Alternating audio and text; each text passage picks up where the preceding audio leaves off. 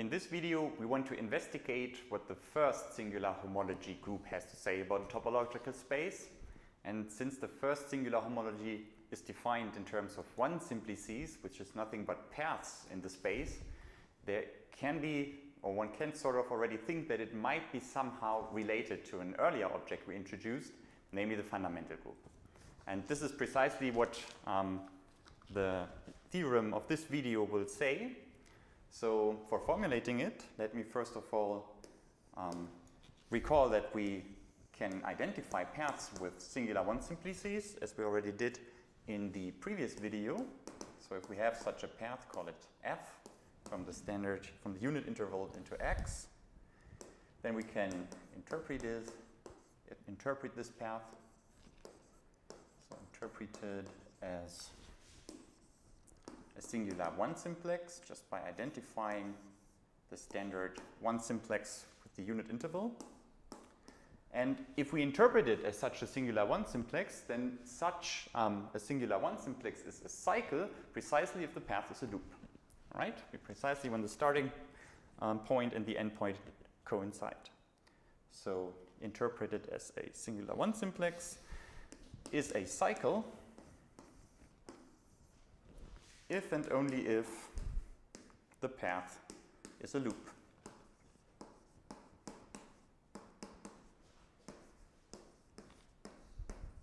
Meaning f of 0 is equal to f of 1, the same point in x. Okay, and this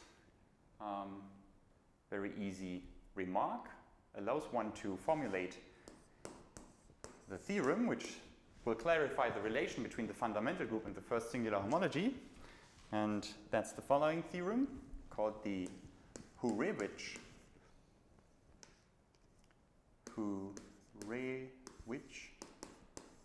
theorem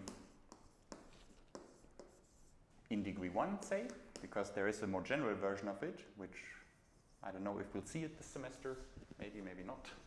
But no, probably not. Probably not. Okay, so we'll see it, the degree 1 version of it.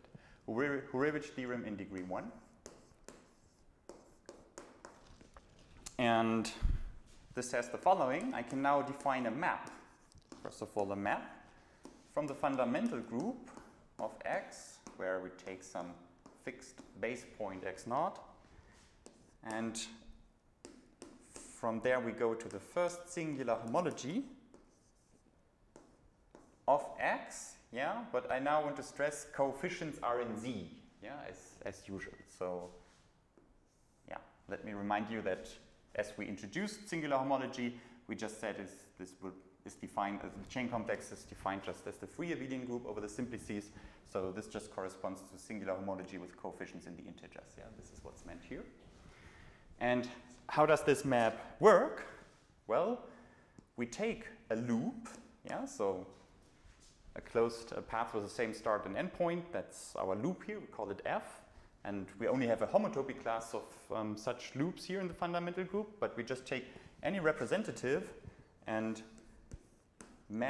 consider this representative now as a cycle, as we just said above. Yeah, it has the same start and end point. So it's a cycle, singular one cycle.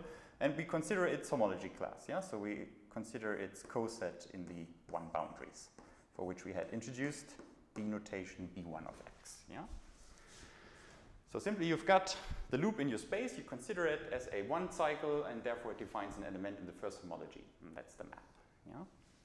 And of course the Hurewicz theorem now says that doing this is well defined first of all. Yeah? So if I take a different loop from the same homotopy class, a homotopic loop, then I will get a homologous one cycle here. Yeah? So the two elements will differ by a boundary. That's the first assertion. So this map is a well-defined. So well-defined is the first assertion. And the second assertion is, of course, it's not just a map, but it's a homomorphism of groups. Yeah? So this is a abelian group. This is a, in general, not abelian group, but I can still consider homomorphisms of the two, just homomorphism of groups. So it's a well-defined group homomorphism.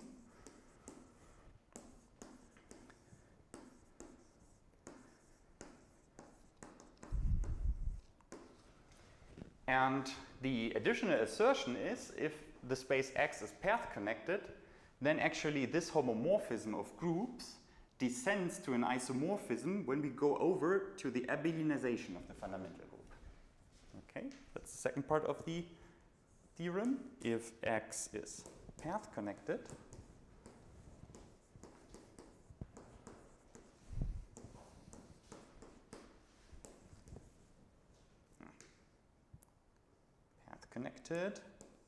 this homomorphism descends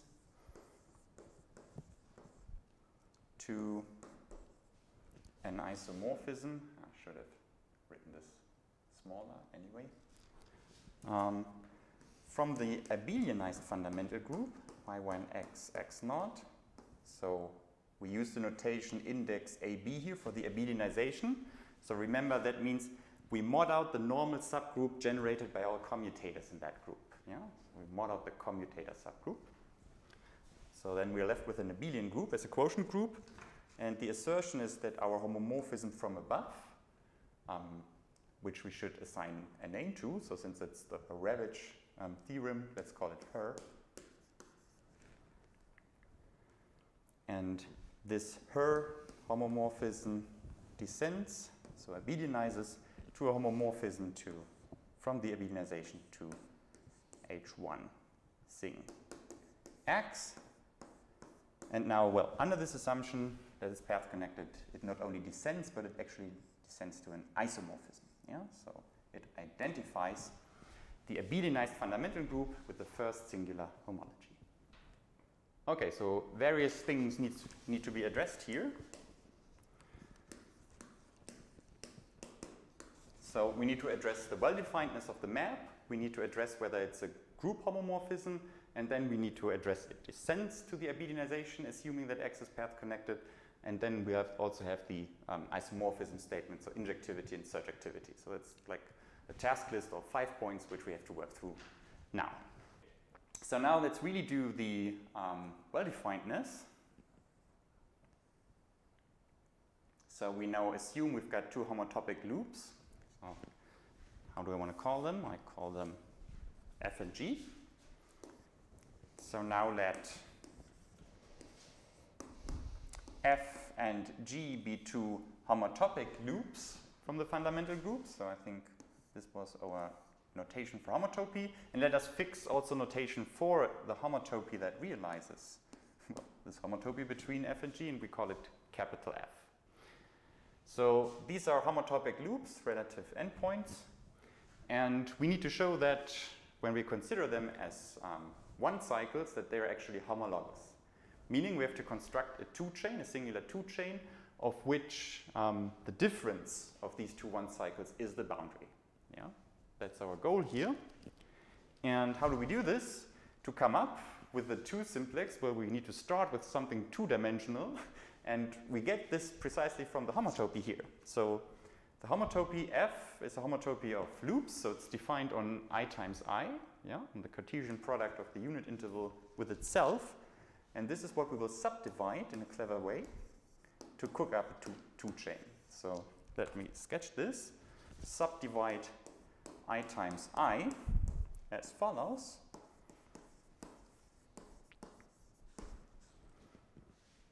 So we draw I times I as a square, like this.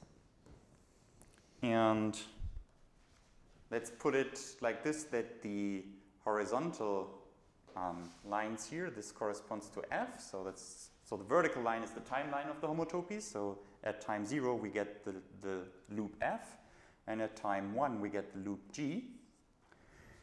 And we subdivide it by just drawing the diagonal in here, like this. So you already can see that we get here something like a two-chain, yeah, sum of two triangles of two simplices. So on the left-hand side and on the right-hand side, it's the constant map, right? And that's exactly right, yeah. So homotopy relative endpoint means that throughout time, the start point and the end points are fixed. So it's true that actually at the whole left-hand side and at the whole right-hand side, this homotopy just maps to X naught. That's right.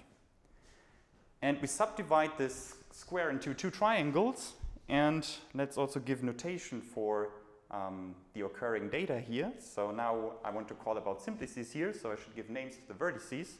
So let me say this one is V0, this one is V1, this one is W0, and this one is W1.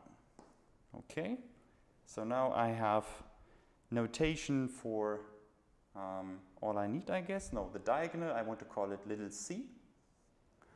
And the left hand one simplex here from V0 to W0, this one I want to call little a. Yeah, so a is the constant simplex, mapping everything to x0. And this one I want to call it b. So the simplex from V1 to W1 is b. Okay, and now I get, from the subdivision, I get my two singular two simplices, which I want. So let's call them sigma 2, 1 and sigma 2, 2, I guess. Yeah, or let me just be lazy and drop the, and drop the dimension index up there. So this is just sigma 1. And it's defined, well, by taking our homotopy and restricting it to this, which one do I want? V0, W0, W1. So by restricting this homotopy to the upper left triangle. So V0, W1, or V0, W0, W1. Right. So remember, the order of vertices is important, yeah? It tells us how we identify this triangle, this two simplex here with the standard two simplex, so that it really defines a two simplex, yeah? So in this order, we map it to the standard two simplex. And similarly, sigma 2 is supposed to be the other triangle. So we take our homotopy and we restrict it to the lower right triangle, which is spanned by the vertices V0, V1, and W1. Okay. And now I claim if I take the difference, sigma 1 minus sigma 2, then this is actually a singular two chain whose boundary is just the difference of f and g, yeah? Which would precisely be the statement that those two paths considered as one cycles are homologous. So let's make this calculation. Then D2, talking about two simplices here, D2 of sigma 1 minus sigma 2. What is this? Now we just have to look into the picture. So sigma 1, that was this upper triangle here. So we now have to leave out, we have to omit vertices. So let's omit the first one, then we're left with W0, W1, W0, W1. If we look in the picture, that gives us G, and G goes inside with the plus sign because we omitted the zeroth vertex. So we just get a G here. Then we omit the first vertex, which is in this case W0. So if we omit this one, what we get is this one simplex here from V0 to W1. But this gets now a minus sign, and well, it's just C. Yeah, so this should be minus C. And finally, if we leave out the third vertex here, W1, then what we're left with, so this one is the one we leave out. Cursor is not visible, there it is. Then we get this one here, yeah? So we get V0, W1. Oops, I'm confused. V0. And what do I get? V0, W0. No, yes, everything's okay. So we get this one, V0, W0, which is A, and this goes again with a plus sign because we left out the second vertex. So that was the boundary of sigma 1. And now we subtract, so I should open parentheses here, the boundary of sigma 2. If we leave out the first vertex here, we get V1, W1. V1, W1, that's this one, that's B, with a plus sign. If we leave out the middle vertex, we get V0, W1, V0, W1, that's again the diagonal here, so we get the diagonal with a minus sign. And finally, leaving out the third, starting counting from the 0, the second vertex, then we get V0, V1, and V0, V1, that's F, with a plus sign. Okay, So now let's collect what we got here. We got a minus c here, and we got minus cursor. Come here, there it is. Minus c, so the c's cancel out, and this g remains. Right. And the minus f, so here comes the minus sign, remains from here. And what also remains then is a and b, right? So plus a minus b. Okay. So now remember what Roman pointed out.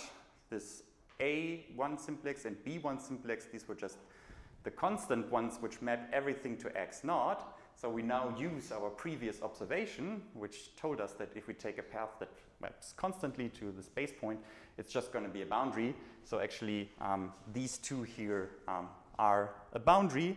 So actually, yeah, or actually it's even better, isn't it? They're just the same simplex, right? They're just the same. They're just the same. Actually, yeah, there's sorry, 0, yeah. That was too complicated. Yeah, they're just the same. They just cancel out, right? Because it's the same one simplex. Everything maps to the base point here. Everything maps to the base point c here. The two are subtracted. So this really is just g minus f. Okay. So we now read the equality reversely. G minus f is in the image of D2, meaning g minus f is a boundary. And this is precisely what we wanted to prove. Can I make a remark, Holger? I think there is, I mean, the whole proof that you gave reminds very much of the homotopy invariance of singular homology in degree 1. It's the prism operator in degree 1, right? If you want this picture, what we put here, this is pretty much what we had. Yeah, it's exactly the subdivision of the prism, yes. Yeah. So you want to use this right away. we could use that right away. I think it's good to see this explicitly. But if we want to use the homotopy invariance that we already have proven, we could, so maybe I go to the screen here. We could also argue like that. So side remark, using the homotopy invariance in degree 1, we could look at the map H1 S1 to H1 of x and the induced map by f. So f has many meanings in this proof. So f is a map from S1 to x. We also use it as the corresponding one simplex in x, but here it's as a map from S1 to x. It induces a map from H1 S1 to H1 x. And in H1 S1, there is a one cycle that wraps around the circle once. Okay, so that's just a picture for a one cycle, and therefore a homology class that it's represented by this one cycle in H1 S1. Yeah, so we computed what H1 S1 is in the video on homology of spheres, but now we also need to know that this is a generator, right? But I think this came out of the way you did it, I guess, right? We don't need that it's a generator. We just need that this is an element. Okay. And this element is mapped to what you called f plus b1 of x, which is the definition of the Hurewicz map applied to this element f, now viewed as an element in the, well, maybe I should write it like that, now viewed as an element in pi1 of x. So it's a bit confusing because all these double meanings are now visible in this. But we can now use the homotopy invariance, which tells us that the induced map on homology is the same. So f star is g star, and therefore these two are the same. Yeah, so actually the prism subdivision proof repeated in this concrete case, gives exactly that. So would have been easier like this. Yeah. Yeah, it's the same proof basically. Okay. All right. So that's for the well-definedness part then. And the next thing we have to discuss is that actually the Hurewicz map is a homomorphism. Yeah. So this is something else we need to discuss here? I think this doesn't come out of this. No, this doesn't come out of anything we've did so far. No, because now we really need to use the, well, how the group structure is defined in the fundamental group, so this, I think, yeah, there really a new argument will be needed. Yeah. Okay, so the homomorphism property, let's take care of that one.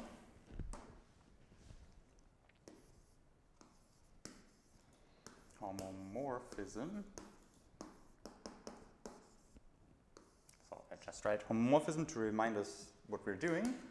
So, well, we take two elements from the fundamental group, again F and G. So homotopy classes of loops in here.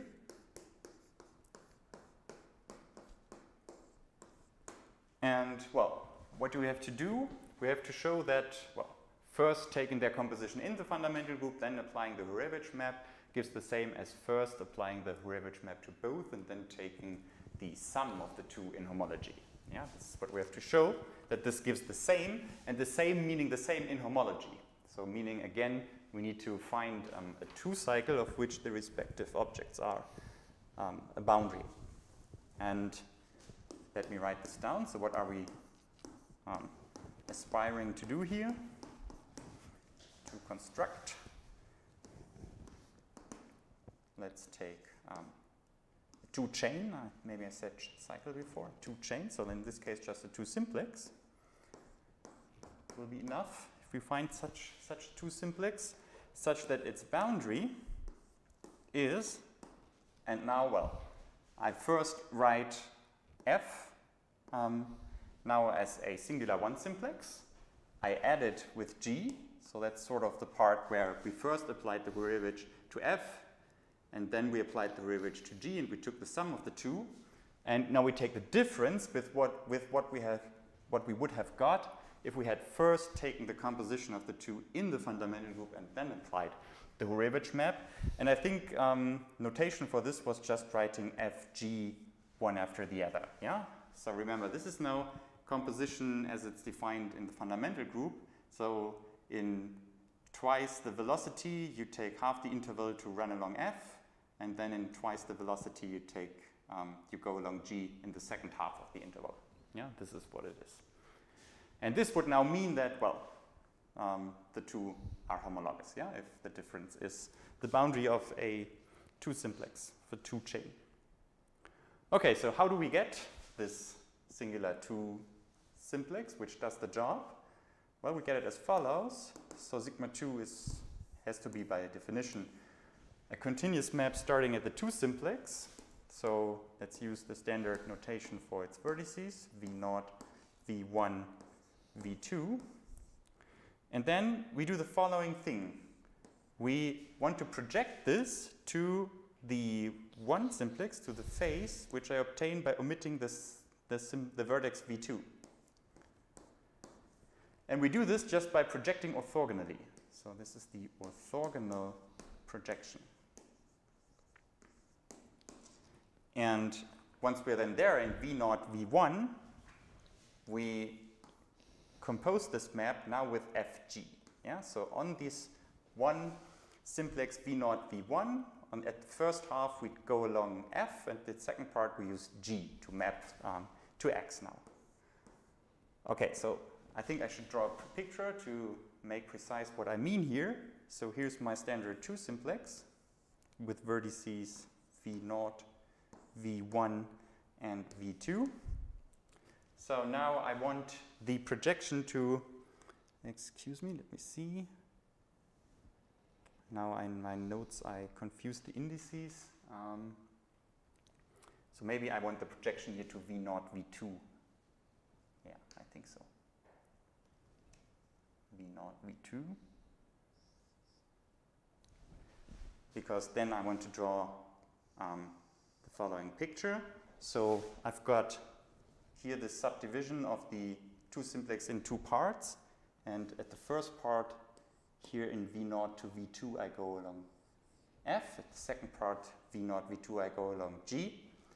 And the map, the projection here, is just the orthogonal projection. So, I mean, what I wrote here was just where this tip point goes to, and all the other ones go parallelly towards this one simplex. Yeah, so this is the projection.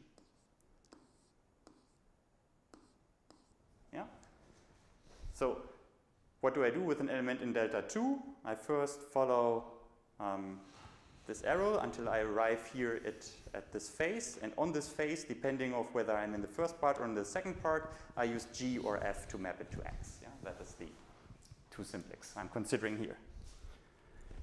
All right, and now I claim that this two simplex does what it has to do, so satisfies the equation that I had here. And well, let's just see. D, whoops, other color. D of sigma 2. What is this? So I first drop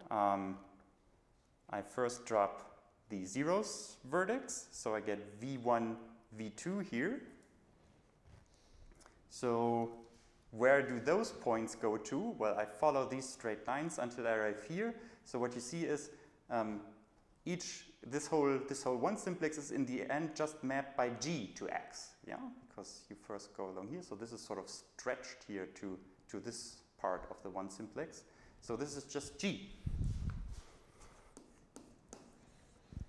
And now I omit the first vertex, this one. What do I get then?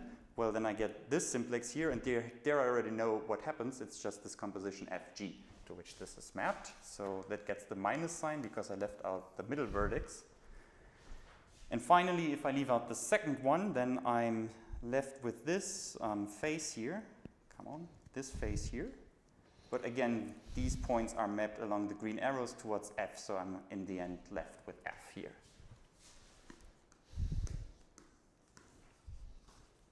Right. And now let's see what we got.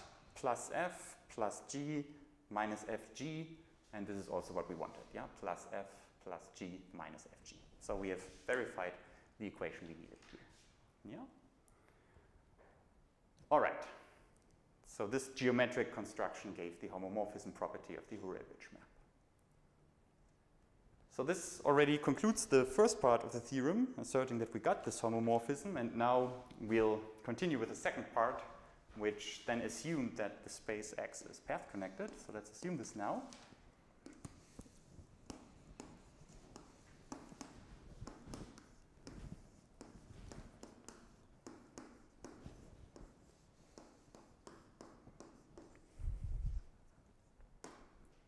And well, this condition, we must use it in some way also, now to come up with an isomorphism on the abelianization.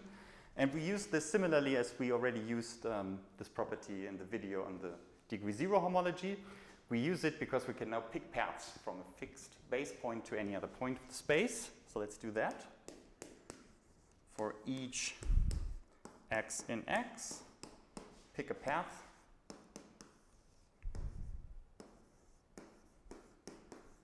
Gamma x from the base point x naught to X. So that's possible because X is path connected. And using this whole collection of paths which we chose once and for all, we can now define a homomorphism of abelian groups. Let's call it psi. And it starts at the first singular homology of X. And it ends up at the abelianization of the fundamental group. Yeah, so as you can already guess, what I'm trying to do is, well, I want to cook up an inverse to the Hurewicz map here, yeah, sort of in the end. So let's use this. Let's consider this homomorphism and how is it defined. So I take a singular, well, one simplex only. I only need to define what it does on a basis. And well, the problem is now I have to come up with a loop, yeah? So I mean, this singular simplex starts at some point in X and ends at some point at X, but I now want to have a loop which starts at X naught and ends at X naught. So what I do is I use my paths to make it a loop. So I start from X naught and I go to the initial point of F, so to F naught. Then I walk along F, and afterwards I take my path gamma F1.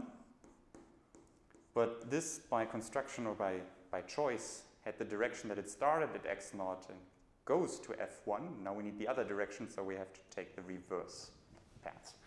And this overline was the notation we used for taking the reverse path. And now this just first of all defines an element in the fundamental group, but I now want to come up with an element in the abelianization. So let me just use the notation AB here, meaning that we do not only consider this loop up to homotopy, but we consider it also in the quotient by the commutator subgroup. Yeah, so we consider the coset here of this homotopy class with respect to the commutator subgroup. Okay, so sort of this sits now in a larger equivalence class. Okay, so now we want this psi to define a homomorphism in homology. So what we have to do is, well, we have to show that psi descends to homology, meaning it needs to vanish on the submodule of boundaries here. And this is the next thing we need to do. So we scroll up. We show that psi vanishes on B1x on the boundaries, on the one boundaries. Okay, so how do we do this? So we now take a 2 simplex. Yeah, we will then want to show that psi vanishes on the boundary of that 2 simplex. And let's draw a picture of the situation we got here. So maybe a different color. So this is a singular 2 simplex. So in the space that might be somehow deformed. Say it looks like this, something like this, something like this, and something like this maybe. And let's call the faces F, G, and H. And let me draw some lines inside here so to illustrate that actually the image is the image of a whole 2 simplex. So that's filled here in the middle. And then somewhere in the space we've got our base point, say here, x0. And we have chosen paths from x0 to all points, and in particular to the 3 vertices of the singular simplex. So we've got one like here, one like here, and yet another one going to the third one. This is the situation. And what are these vertices? Well, this is just sigma 2, the first vertex. So if I evaluate it at V0, this is sigma 2 of V1, this point of x here, and this is sigma 2 of V2. Okay. And now if we look at this picture, then we see something that will be very useful now. If I consider the following paths, so I go this way along this path from x0 up until I arrive here at sigma 2 of V1, then I follow f along this face of the simplex until I arrive at sigma 2 V2, and then I go back this path to x0. Then actually this path is homotopic to the path where I go here, and then I go here, and then I go here, and then I go back, yeah? Just because I can use the simplex to define my homotopy, yeah? Sort of I go a little more inside here all the time until I arrive here, yeah? So the homotopy can really be defined by, yeah, mapping suitably the square onto this triangle, and then you get this homotopy. But I think the picture makes it clear that these 2 loops are actually homotopic. So let me put down in writing that they are homotopic. So what was that? That was the path which arrived at sigma 2 V1. So gamma sigma 2 V1. Then I follow f, and then I take gamma sigma 2 V2, which is this point here, and I go it backwards. Then this one is homotopic. This was our sign, I think. 2, I go the same path at the start, so gamma sigma 2 V1. And then I go h in the reverse direction, and then I go g in the correct direction, and then I go this path backwards, which is gamma sigma 2 V2 backwards. Okay. And now, what does this mean for our homomorphism psi? Well, it means that psi of f, yeah, so let's bring up the definition again. Psi of f, well, that is precisely this path, yeah, from the base point to the start point, then from the end point back to the base point. So this is precisely the path written here. And now this is saying, since it's homotopic, that this is the same as psi of the path h bar g. So that's this one here.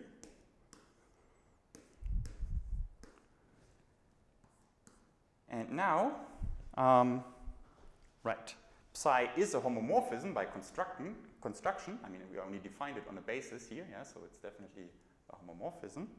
So, and I now write, since I went as far as the abelianization, I now write the group structure in the abelianized fundamental group additively, yeah. So this, to use the homomorphism property, I write this as psi of h bar plus psi of g, yeah. But this is just, this plus is just the composition in the fundamental group, then in the quotient, yeah, after modding out the commutator subgroup. And now, in this abelianized fundamental group, I claim that this psi of h bar, this is actually just the inverse of psi of h. Plus psi g, this I just copy. So why is that true? Well, psi of h bar, well, h bar, that would be this simplex here. So by our construction of psi, this would be going first this path, then this path, and then this path. And if I, on the other hand, consider h, well, then the image of psi, so psi of h would then be this path, then h, and then this path, yeah? So in other words, it's just the path walked along reversely, and this is what is the inverse according to the group structure of the fundamental group, yeah? So this minus is the additive writing of 2 to the minus 1 in the fundamental group here. Okay, so what I gather from this is I have the relation that if I take psi f minus psi g plus psi of h, yeah, so this is writing or calculating plus psi of h here on both sides and minus psi of g on both sides, then I just get 0. Yeah, this is what I got out of this here.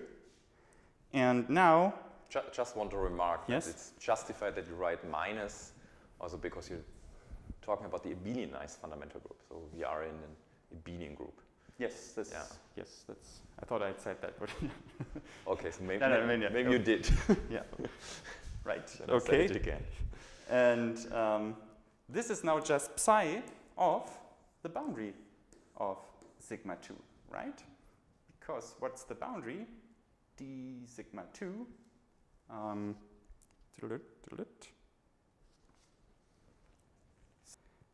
Because now if you take the boundary of this 2 simplex, well, it means I first omit the first vertex, so I get f here, so I should get plus f. And if I omit the second vertex, that is this one, so g should go in with a minus sign, and then h with a plus sign again. So we should get f minus h plus g. And then applied psi to it, so it should be psi of f minus psi g plus psi h. So I think we did not make a sign error. We get exactly what we need here, yeah? So d sigma of 2, that was just f minus g plus h, so this equation holds. And this is what we wanted to show, yeah? So if I take the boundary of a 2 simplex and I apply psi to it, I get 0.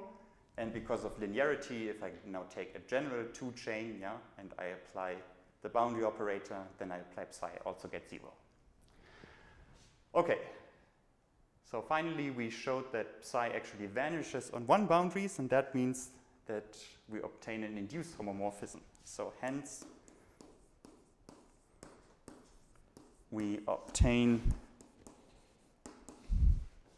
psi bar now on the singular one chains mod out singular one boundaries, so in other words, on the first singular homology.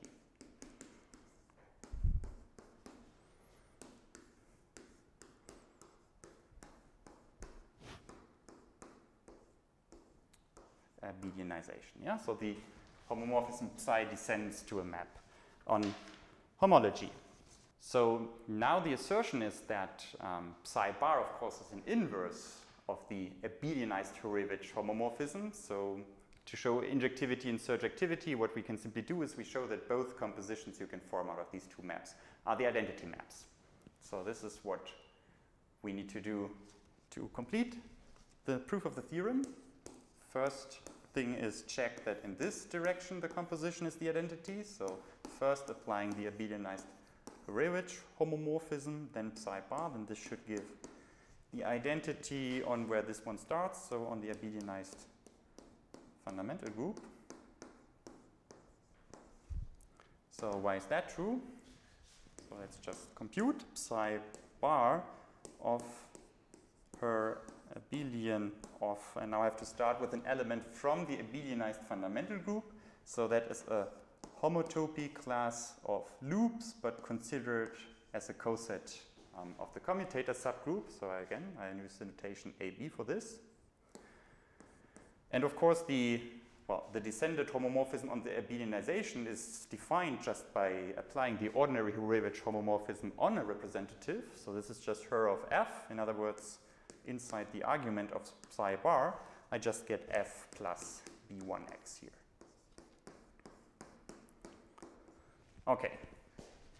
So now, again, psi bar is defined on representatives using psi. So what do I get out of f if I apply psi? Well, I get this path where I first walk from x0 to f0, then to f, and then I take the path from x0 to f1 backwards. This one. And I consider this as the class in the abelianized fundamental group. And now, why is this f? I mean, of course, this should be f. And that is f because f was chosen from the fundamental group, meaning this f started and ended in x0. So actually, these paths here also start and end at x0. And actually, well, they are just the same paths. This is one path, and this is the path going backwards.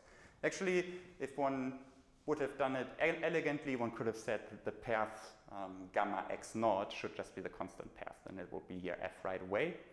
But this is not even necessary because we're now in the abelianized fundamental group, right? So I know this is one loop starting at x0 and then at x0, and this is its inverse. But since I'm in the abelianized quotient, I can now just move it up front here. I can exchange the order of those two, and then these two cancel out. Yeah? And therefore, what I'm left with is just FAB. So it's true that this composition is the identity on the abelianized fundamental group. And finally, the other composition. So check her up after psi bar. This should be the identity on singular homology.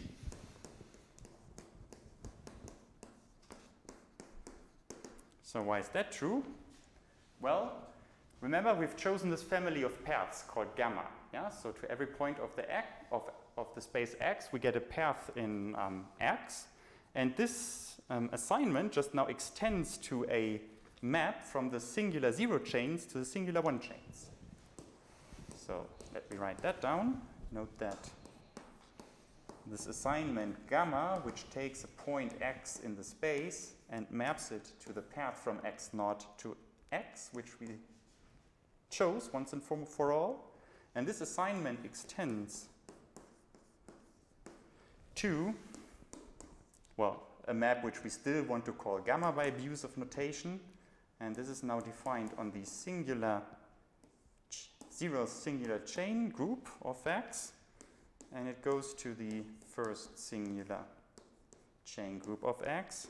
And well, what does it do? I take my point X in the space, well, and I just consider my path from x0 to X as a singular 1 simplex, as we have now done many times before.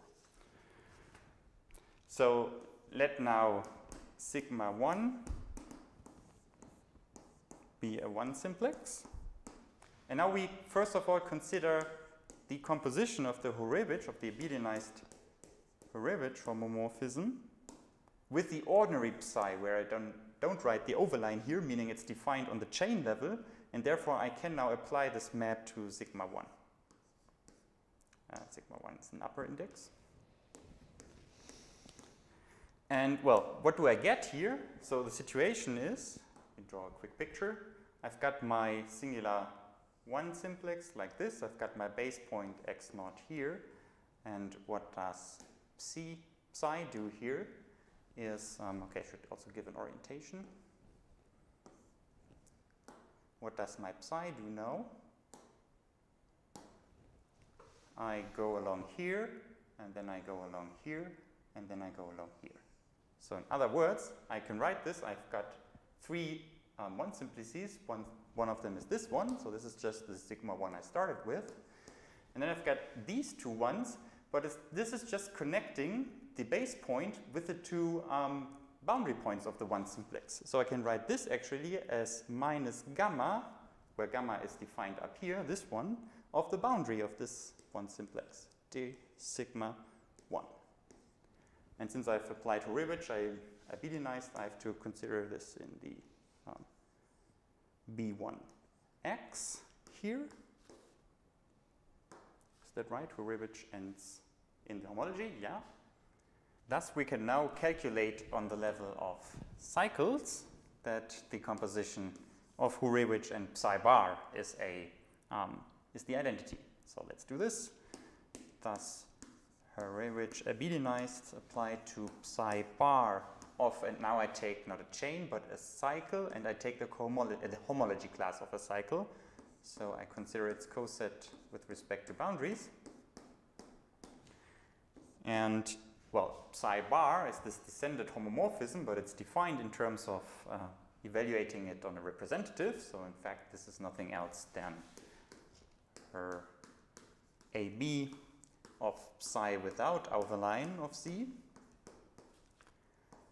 And since the above relation here holds on a basis element, it also holds by linear extension on linear combinations, on finite sums of those. So I can use the same relation here for this cycle here. And what I get from this is just Z minus gamma of dz plus b1x.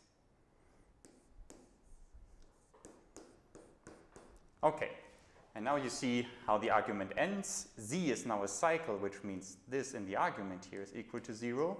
Therefore, this whole summand is 0, and therefore this is just Z plus b1x.